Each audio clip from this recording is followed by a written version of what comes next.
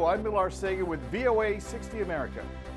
Federal Reserve Chairman Jerome Powell said Tuesday at a congressional hearing the central bank will continue to gradually raise interest rates and that he sees the United States on track for steady economic growth. Strong performance of the economy.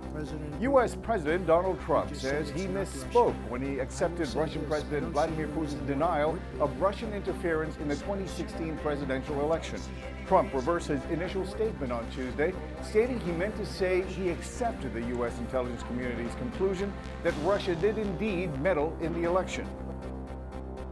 And a U.S. grand jury indicts a Russian woman on one count of illegally working as an agent of a foreign government to influence American politics and one count of conspiracy to defraud the United States.